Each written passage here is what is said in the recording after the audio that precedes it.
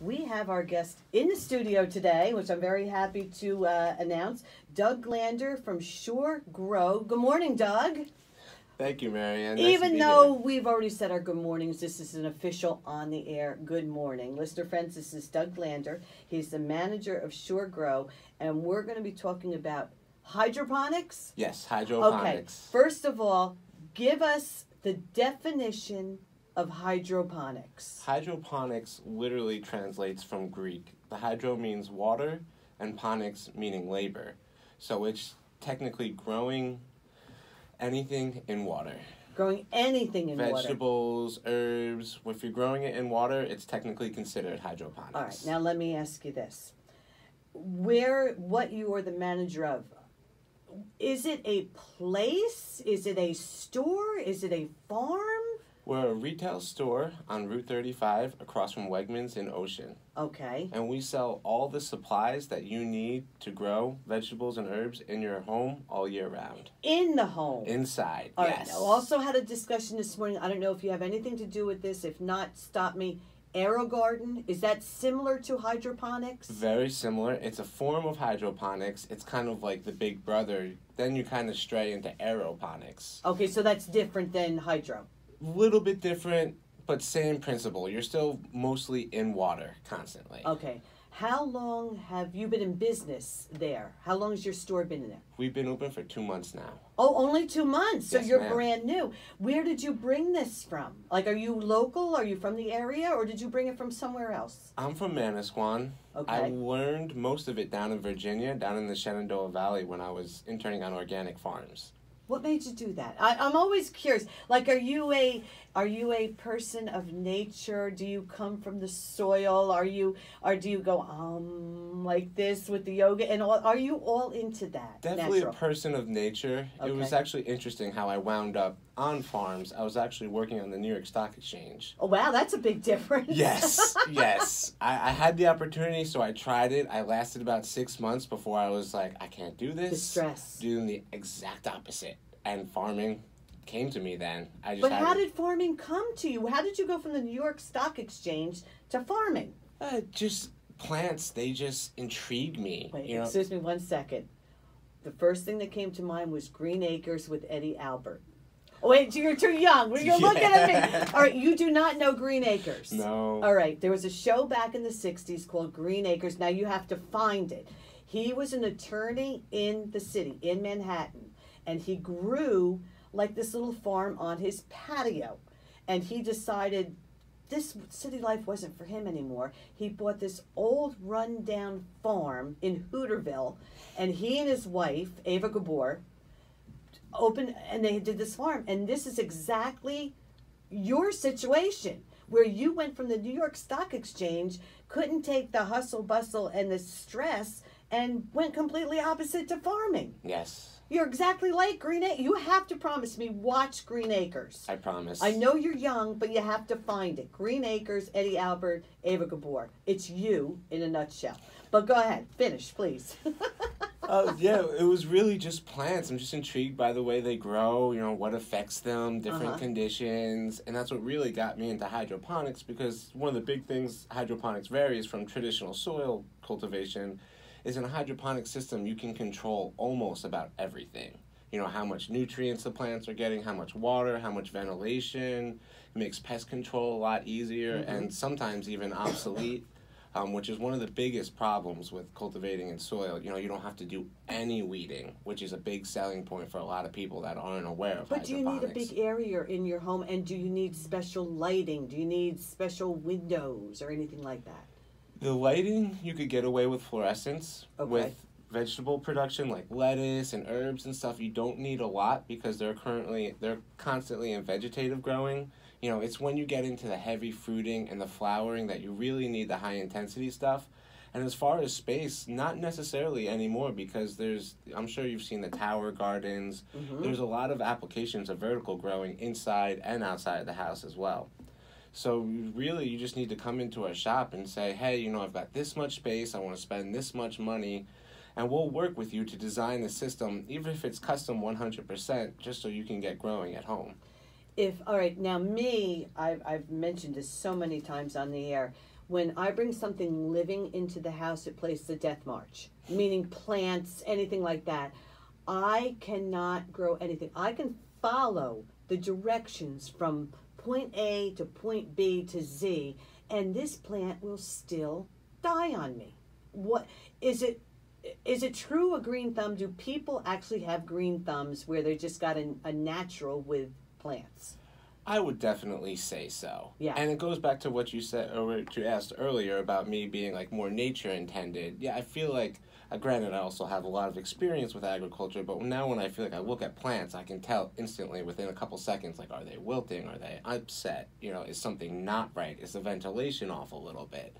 So yeah, I think to a certain degree, yes, but it shouldn't deter people from getting involved with hydroponics, because that's what we're here for. That's what I'm here for. Mm-hmm. Is really, like, our slogan is we help you grow, and we stand by that, like, 100%. You know, I've got people that don't really spend money in the shop that I'm in contact with because they're getting started and they don't want to spend a lot of money at first. Right.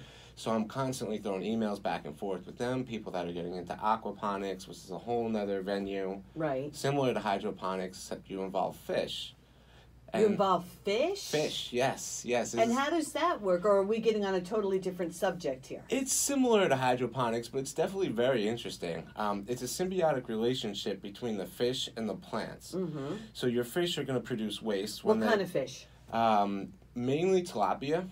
Because you're growing tilapia in your home? I used to down in Virginia in a greenhouse. Okay. I'm not practicing aquaponics right now. I also had an aquaponic greenhouse up on Route 9 in Howell for about a year. I was doing lettuce and microgreens to all the very fancy restaurants that were willing to pay top dollar for organic produce. But yes, it's a symbiotic relationship, so the fish make their waste when they eat, and then the waste gets converted into plant food. Mm-hmm. So the plants then take that food out of the water, thus purifying it for the fish. So the water just goes in a cycle, constantly recirculating, and you've got absolutely no waste. All right, now this is going to take me on to something else. I love tilapia, but everyone says it's not good for you. It's, tilapia is like the worst fish you can eat. Is that true? Most of that is based around the way the tilapia are raised in foreign countries and then shipped here. Okay. It's the environment that they're raised in. If you were to have your own system at home, you would know exactly what's going in and what's coming out of that environment, so you wouldn't necessarily have to worry about it. I mean, they are a notoriously dirty fish. They can live in dirty water. Bottom feeders, right? Yep. But they're all very tasty, and the main reason why they're used in aquaponic systems is because they reproduce like rabbits. So that means every 30 days you're harvesting, if you've got a huge greenhouse, 200 heads of lettuce and 20 pounds of tilapia simultaneously. So you're not just selling vegetables anymore, you're selling vegetables and fish. All right, let's back off from that. Let's go back to our hydroponics. You do have a store on Route 35 in Oakhurst, did you say? Ocean, across from Wegmans. Yes, ma'am. And you just opened up. Mm-hmm. The store, what do you actually supply in this store? Like if I was to walk in, I'm a first timer, I have no idea what I'm doing. What would you suggest to me? A first timer, first I would say, we are hosting our first free class called Hydroponics 101, January 25th at the shop from 6 to 7 p.m. Okay. And there I'll be going over all the really basic fundamentals, the stuff like balancing your pH, to how to feed the plants with nutrients, and light spectrums, everything like that. And then we actually have I got a 3D printer, so I 3D print our own little hydroponic systems. They're about $20. Super simple, hard to mess up. I designed it that way for people that are beginners. Mm-hmm. So I would just suggest come to the class. And once you get an idea at the class, I'll be physically showing everyone how to do the things as well. I'm not just going to go over a PowerPoint and be like, you need to do this. It'll be a sort of hands-on approach. And then you could get a small starter system for $20. We've got some other ones for $50, and we've got some complete system for $100. And these are all small desktop units for like your kitchen counter, for growing something herbs. to start you off with. And then if you feel that you have that knack, you can actually grow yourself along with the plants. Exactly. I call the starter system the baby step starter system. Okay. You know, it's very simple. I designed it for anybody that could just be like, hey, I want to try this. And then, yeah, it's, you know, some people will magnetize and gravitate to it and love it. And some people, you know, will let it go die and they'll be like, oh, whatever. You know, at least I only spent $20 on it. Right. And Yeah. you gave it a try. Yeah, yeah. All right. Now, tell our listener friends where you are. Do you have a website, phone number, how they can get in touch with you, and the class again?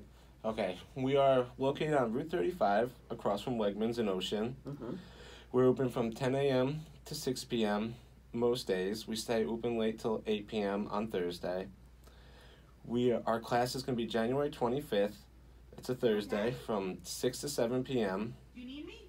And Phone number. 732-531-7600. You can find us at shoregrow.com, and you will see everything there. There's a link to our class, which will bring you to our Facebook event page where you can sign in and say you're interested, and we'll set a seat aside for you guys. All right, so you have a Facebook page too. Yep. All we got to do is do what? Shore Grow Hydroponics? Shore Grow LLC. Shore Grow LLC. Spell Shore Grow for our listener friends. I'm sorry. See, you're hanging out with me only 15 minutes and I rubbed off on you. Okay, Shore Grow starts with an S. SHOREGROW. Okay, LLC. Yes. Yes, sure. Now you're sure of the shore that it is, right? It's the shore like the ocean. That kind of shore. Not for sure, but we're for sure that's the shore it is. How's that? Okay.